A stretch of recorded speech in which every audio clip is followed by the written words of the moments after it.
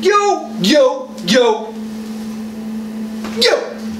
It's your boy JointPain, and we're back with another review. And this time,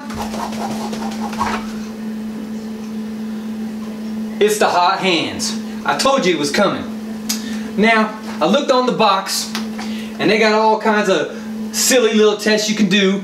So I picked out the two that I thought would be the most common and maybe the most risky.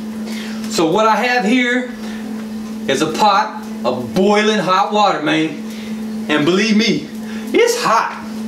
And then I've got the oven set up at 400 degrees. I got a pizza pan in there, and we're gonna pull that sucker out and we're gonna see how it goes. So first, let's get in this hot water. Whew, whew.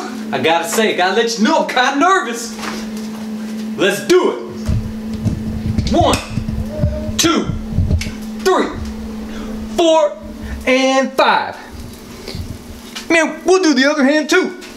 1, 2, 3, 4, and 5. That water is pretty hot, man. It's pretty hot. The gloves are a little hot, nothing crazy. I mean, unless you dropped your car keys or something in there, I think you're okay. Now, test number 2. You know, you get home, you want to cook you up a little pizza, you got your little hot little pan in here. You know, you want to grab it out. Ooh, you can hear that water sizzling. Pull it out. You know, no big deal. No big. It's working real good on that, man. So, there you have it. Hot hands are a definite yeah. Most of the stuff you see on as seen on TV, it doesn't work. You know, it doesn't, you know, do what it says it's gonna do, but these, they did really well. I was really surprised.